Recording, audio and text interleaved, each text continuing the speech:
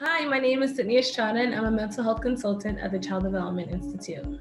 In the past 9 months, many children have been cooped up in the house, and some have faced with additional challenges of prolonged sitting tasks such as virtual schooling.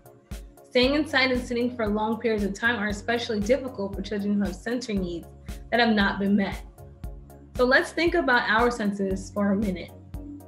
Sound, touch, taste, sight, smell, and how our bodies feel and need to move all impact our brain processing, our emotional regulation, and how we function in the environment. In order to support children with skills such as attention, emotional regulation, communication, following simple rules, and retaining information, we must first provide their bodies with the sensory input that it needs. But please remember that sensory needs are unique to the child and may look different depending on how children process sensory stimulation. For example, some children may be oversensitive to sensory input or undersensitive to sensory input, or maybe both. Children who are oversensitive may feel very overwhelmed or overstimulated by inputs such as loud noises, visual clutter, uncomfortable clothing, and can become easily distracted. Children who are undersensitive may seek out more sensory stimulation, such as fidgeting, have trouble sitting still, chewing on objects, or making sounds and noises. And as an adult, you may resonate with some of these as well. So how can we support children's sensory needs during these unpredictable times? So here are some ways that we can. You can create a visual schedule to promote consistency and help manage expectations. We can create a visually calming space where a child can retreat to if they become overwhelmed. So we can think like maybe blank walls or with pictures of loved ones or maybe their favorite characters can be helpful too. You could turn on calming music or have a loud dance party depending on what they need.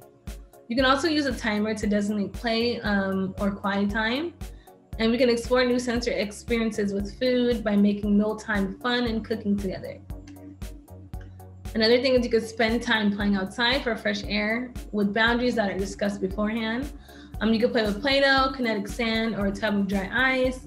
You can create a space outside for water play or have more frequent baths to increase the water play too. You can create a sensory bin with all your child's favorite toys.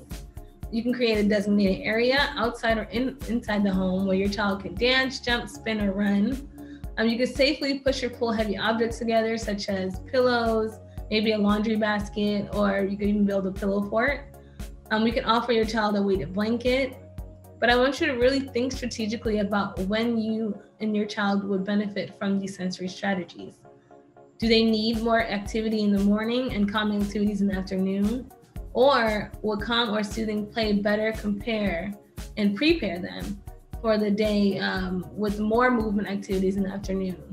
So we want to make sure we customize and all these sensory needs and these sensory activities based on your child's unique needs. Thank you. Don't forget to subscribe to our YouTube channel and follow us on social for all things CCRC.